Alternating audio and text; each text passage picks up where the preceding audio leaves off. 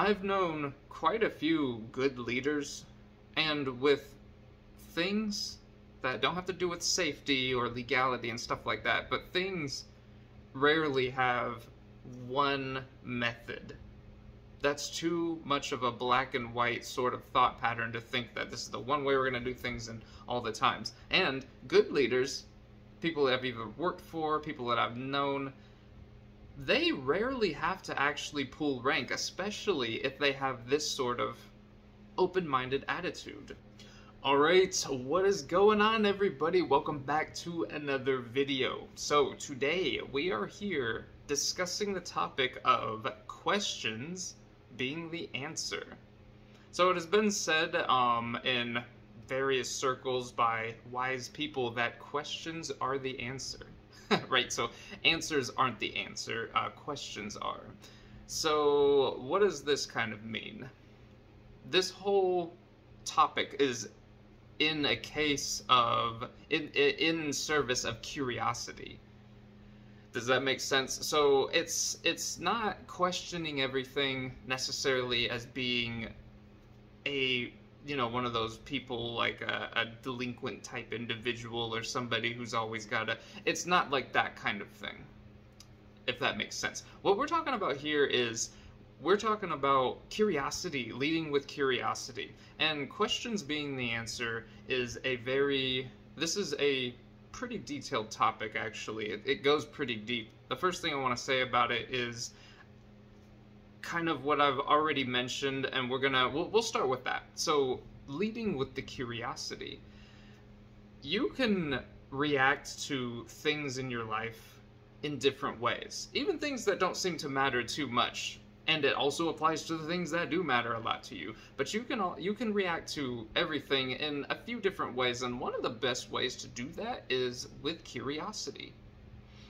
Instead of with pessimism, instead of with blind optimism, instead of with ambivalence or maybe even apathy or any of those things, you can react to a lot of things with curiosity. And I would even go a little further and say the more things that you react to with curiosity, the more learned you'll become, the more open-minded you'll become. This whole channel is about open-mindedness and taking a holistic approach to things, and asking questions is one of the best ways to do that. Because it opens you up to that curiosity. That curious mind, not doing it in a way like, oh, what do you know? Why do I gotta do this? Why do I gotta do that? So there is some of that involved, because unfortunately we are forced, especially when we are younger, forced to do a lot of things, and the answer is because I said so. Almost all people that give you that answer are not leaders. Now, they do have to say that sometimes, but here's the thing about pulling rank. Oftentimes, especially with open-minded circles and people who are really changing the world, there are some things that have been tried since, I don't know, thousands of years ago, and you need to be serious about those. Things like safety. You don't need to ask somebody why, if you're out target shooting, why you want to keep the safety on, and you don't want to be like pointing your rifle around indiscriminately, okay? That isn't something you need to question, obviously. We're not talking about those sorts of things, or things that deal with safety and things that could kill you. So, we're talking about here with the sorts of things that you see through grade school, like teachers, or even your parents, or tutors, or any of those things. Oftentimes it's people older than you, or in a higher station than you, that say things like, oh, don't question me, just do what I say. And a lot of the times that shuts curiosity down early, and it makes people feel like they are doing a disservice to whatever they're involved in, and it's disrespectful. I mean, obviously, depending on your approach, it can be, but I've known quite a few good leaders, and with things that don't have to do with safety or legality and stuff like that, but things rarely have one method. That's too much of a black and white sort of thought pattern to think that this is the one way we're going to do things in all the times. And good leaders, people that I've either worked for, people that I've known, they rarely have to actually pull rank, especially if they have this sort of open-minded attitude. That's what makes them the good leaders, to be honest. Very rarely does a good leader have to pull rank, because a good leader will inspire somebody by the attitude they have towards towards whatever it is that they are managing, whatever projects they're doing. You know what I'm talking about already. So we got that out of the way, and where this kind of belief came from. So we're not talking about being an asshole with your questions and being like a know-it-all. This is genuine curiosity. And if you're listening to something like this, you're probably somebody who is either a leader themselves or you're getting there. And everybody is always getting there. Even if you're a leader or CEO of a company, those people are curious. Those people read a bunch of books like I got behind me. That's like in a year they'll have that many, maybe double that, or whatever the case is. And you know why they read? It's curiosity. It's thinking that, hey, there are more questions out there. Let's continue learning for a lifetime. We don't just go to school for 4 years and then think we know everything, because everything is constantly changing. There are some fields you go into, they're obsolete, or no, the information you learned is probably obsolete in just a few more years. So learning for a lifetime, that is what makes this species so dominant and so important. Other species can do really cool things. Ours is our adaptability and our creativity and our ability to assimilate knowledge. And our ability to also kind of simulate, not assimilate, but in this case, simulate the future. Think about, okay, what do you think is going to happen? And then we're pull together a bunch of data that we got from asking the right questions. The data is the answers. The data is or are the answers, whichever one of those is grammatically correct. Yes, but the questions get you there. I think I've said this on another one. The questions is like a treasure map. The answers are like your buried treasure or something, but you need that map. Otherwise, there's a lot of land on this globe, and you're just going to start digging anywhere. You're going to die of old age before you even find anything. But you can narrow the search area with the map. You narrow the search area for where you want to go with questions. So, questions are the answer. That attitude of curiosity. This whole video is in defense of that curiosity. You know, if you spend any time around children, especially younger ones that are just understanding, just now being able to talk and form correct sentences and thoughts, what do they say all the time? Why? Why is this that way? Why is that that way? Why is that a dog and this a cat and not the other way around? Why is, you know, they do that constantly. And it is, for the most part, from a genuinely curious, wide-eyed view of the world, and they're excited. Unfortunately, that is shut down a lot by parents who are, I don't know, and to their credit, they might be really busy. Of course they are, they're parents, and those things. But the last thing you want to do is shut down a child's curiosity. You don't want, what kind of child do you want? You want someone to just sit in their room all day and not care about anything, and not want to learn, not want to thrive? That is probably the opposite of what you want.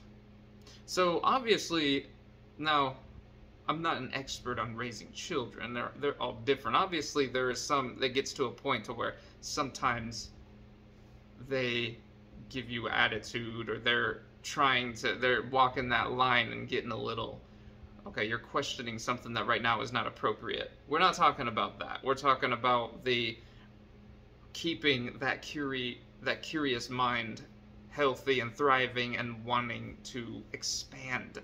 But you can have that now.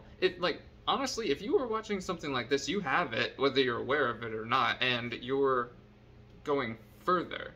You guys all out there should be reading books. You should be reading 1 or 2 a month. If you haven't started doing that, start. If it's too hard, read just 1 page a day. Nobody is too busy to read 1 page of a book a day. It'll literally take you 2 minutes. And step by step, you will get ahead. You'll start doing a little bit more and a little bit more. one book a month is not that much, and that'll put you ahead of 90, maybe 95% of people out there. Just by doing that, you're ahead of 95% of people out there in curiosity, in looking for new avenues of inspiration. You will be more interesting. You will be a more interesting person. That is like the most valuable thing to a lot of high-level leaders, is that you're interesting and that you're eclectic like that. That you have the ability to be taught. That you want to be taught, and everything that goes along with that. You want to be crafted, to be mentored, to be molded. And the best leaders out there want people like that. That matters more to them in a lot of cases than your credentials, like degrees you have or how much experience you have and what. Of course those things matter, but for a lot, especially innovative companies, ones that want to like push the envelope, that are on the cutting edge of things, they want those people who are eclectic and they're interesting and they are curious too. They're like, wow, I wonder what it is. Remember when you were a kid, you would wonder what it would be like to, I don't know, like, did you ever hear from your parents that, man, if you went to the Empire State Building and dropped a penny off the side, it would put a hole in the ground because of the impact, or something like that. And then that was exciting. You were like, dude, I want to actually see someone do that. I mean, I don't want anyone to get hurt, but just think about it. The scientist inside of you wants to run that kind of experiment. Like, I'm wondering, what would happen if you dropped, like, a brick then? If a penny would do this, what would happen if you dropped, like, I don't know, a bowling ball? Would it blow the city up once it hit the ground, right? But that kind of thinking, it might seem out there, but that's that curiosity. And that is why this right here is in defense of questions, in defense of a curious mind. Questions are the answer. Let me show you these books I got behind. A lot of them are about questions. In fact, that top one here, you may or may not be able to read it in the video, but it's called Leading with Questions. This is about, and they talk about a lot of high-level CEOs, people like that, business owners, entrepreneurs, investors, that they're all very curious people, and the people they manage and the people that they look for with partners and stuff. What this guy says in this book is that they're looking for people with that open and curious mind who approach situations with questions. The issue is when you approach situations with answers, you're like, okay, we're gonna make this happen, just go do it. And you don't ever ask the people you're working with or the people that are under you, if you're managing, their opinions and stuff. First of all, that shuts you off to so much gold. They're a gold mine of what's going on. I will tell you right now too, most of the time, they know more than you about what they're doing than you do. They're doing it every day. Yeah, you might have done it every day before you got to the level you are, but think about it this way. If you're not still doing it every day, you atrophy just a little bit. Plus, nothing stays the same. New things have been implemented. There are new and smoother ways of doing it. If you don't think that is true, then this is not a topic for you. You are not humble enough to think, if you think that you know everything just because you went through some stuff, and just because you're the boss. The best bosses will admit up front, of course I don't know everything. I need you guys to be my feelers out there, to be feeling around for more opportunity and bring things to my attention. And this Leading with Questions, what this is talking about is that's how they lead. They're like, how can we make this more productive? How can we make the workplace better? What is it from me that is in my power to do that I can give you to help you with those things? Do you see what I'm saying? What sort of processes should we implement? Also, running experiments. I should probably put this is a whole nother video, but we're going to I'll just say, like, running experiments is curiosity. It just is. Why the hell else would you run an experiment if you weren't interested in what's gonna happen, right? Can you imagine having to run a bunch of experiments and you don't even care about the outcome? Maybe in school you had to, right? They're like, oh yeah, just dissect this lizard or whatever. And for some of y'all, you hated that. You're like, we don't care. Or, here, we're going to give you a complex algebraic expression and we need you to solve it, and you're like, I don't want to do 50 of those, dude. That's not helpful to me. For some people, that's how it is. That turns creativity and that curiosity off, that curiosity and the questions. So do it with things you're curious about, for sure. What else do we got here, man? So this book here, Think Like a Freak. This thing is it's getting kind of high, man. It's teetering there a little. I have to start. Need a different background here, but that's okay. I'm gonna record another video on fixing things as you go along. You know, you want to just get started. For one, this is probably not the way this channel is gonna look forever. But when I started it, I was like, it just get started. You can change everything, and you will anyways. Even if it's perfect when you start, you change things around later on as new techniques come. It's just like I was saying, if you're a manager, when you were doing the things that the people you're managing were doing, it probably isn't 100% the same. If it is, there's very few jobs that are exactly the same. And if it is, that's a boring kind of job to be in. You're in a job that hasn't changed in 50 years. I wouldn't want to. Like, some people, that is for them, and that's okay. Then you need to expand your creativity and your curiosity and your questioning outside of that in things that you care about. Anyways, as I was saying, though, we're gonna do another video on the topic that I just mentioned before I just went off there. It kind of slipped my mind. It'll come back, though. So anyways, Think Like a Freak is this third one. Oh, it was getting started. Get started. First, most important thing. If you wait for things to be perfect, you'll never get started. Anyway, here. Think Like a Freak. This is a book in the series called Freakonomics. It's written by Stephen Dubner and Stephen Levitt. Is that right? Yeah. They also have a whole podcast, like here on YouTube, if you're watching this on YouTube or wherever, and probably wherever podcasts can be found.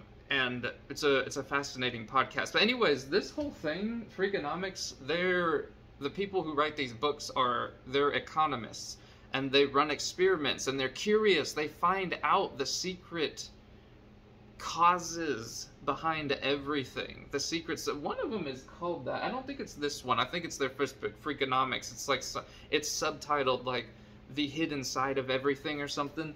These are curious people. The things they tell you in these books about the true reasons why some things happen will blow your mind. You're like, huh, I never thought of it that way. That is very interesting. They're curious. So there's a book kind of about questions. What else do we got here? Think Again. Adam Grant. Think Again is about having the curiosity of, okay, we implemented this kind of thing. Now let's try this one.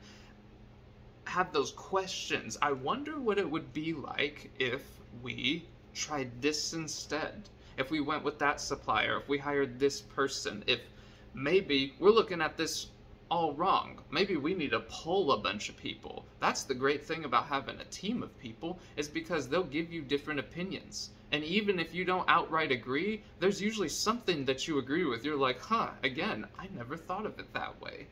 So that is what Think Again is about. It's about a lot of those sorts of things. Or taking techniques and the way things are done and applying them to other parts of your life or other businesses, cross-pollinating with ideas. Very interesting. What else do we got here, man? There's a book here on the bottom. You can't really see it. It's called Ask and You Will Succeed. It's a book, literally. It's kind of just a list in different parts of your life about questions that you can ask yourself. Good, deep, powerful questions that you can ask yourself and kind of meditate on and figure stuff out. If you're not good at coming up with questions yourself, I think it's 1,001 questions that this book has, and that'll help you. And then, like I said before, you can start to cross-pollinate. We also have The Art of Insubordination, that's right above it. That book is about being insubordinate, but in a healthy way. Questioning leaders, questioning the rules, questioning not just those things, but questioning regulation. Be like, okay, why actually is it this way? Half the time it's going to stay the same way, and you're like, no, that's probably the way it should be. But the other half the time, you might up in efficiency. You might make some more money, dude. that's a encouraging thought. So this is why questions are the answer. In a manner of speaking, all of these books are about questions, because all of these people that I read, and almost every book I read, it references other people who have read books or who have done experiments on things. So the authors were curious enough to say, I don't know, I don't have all the answers. Let's go see what other people are doing, and we'll tie it into what the subject of our book is. That's kind of what this whole channel is, actually. Most of this stuff, I would say, most of this stuff isn't my own personal opinions. I mean, there's some of that, of course, but most of it is like, I get it from these other people, these really, really intelligent people, and I come up with 10-20% of my own stuff. But that's what they do. That's what they do. They spend so much time asking other people's opinions, and if they can't get them in an actual room, they read their books, they watch their podcasts, autobiographies, biographies, just whatever it is out there, right? So anyways, y'all, think about it. In your life, what sorts of things do you think could benefit from having a more curious and open mind? This should excite you. And if it doesn't, try it for a little while. Try it for a little while. You can try little experiments that don't even cost any money or don't take any of your time. Like, try brushing your teeth with your other hand. Or if you've got hair, I've got long hair, so like when I have to brush it, it takes a while. It's a bitch, okay? For those of you out there, or you men, most of you ladies know this, that have never had long hair, it's a pain in the ass to, I mean, it's great, it's fun to have and stuff, but it's a lot of work. So if you brush your hair with the same hand every day, brush it with the other one. You know, experiment. Have that curious, open mind. All right? So, thank y'all so much for being here for this one. Leave a comment below if you get anything to say about this topic, whatever happens in your own life, any questions that you have that you want crafted more. I like to think of myself as a crafter of fine questions, right? You can be too. No doubt about it. So, anyways, thank y'all so much for being here, and have a beautiful day.